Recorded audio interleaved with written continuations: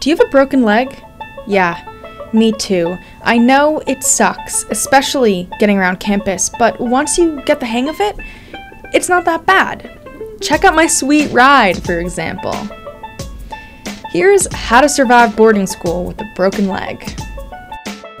Step 1 to surviving boarding school with a broken leg is to break your leg. Now, I wouldn't normally advise this, but it's pretty much necessary for this process. Step 2, getting to class. Use elevators and ramps when you can. Stairs result in death or another broken leg. Thirsty? Yeah, guilt your friends into carrying everything for you since you can't really do that yourself. And, you know, even if they have trouble, who cares? You have a broken leg. Last but not least, watch out for the bumps. Stay on smoothly paved roads or you'll end up falling and breaking your other leg. And if that happens, that means you'll have to use a wheelchair, and you don't know how to use a wheelchair, so you'll just try and get around but end up staying in one spot until you die. So, my advice, don't break your leg in the first place.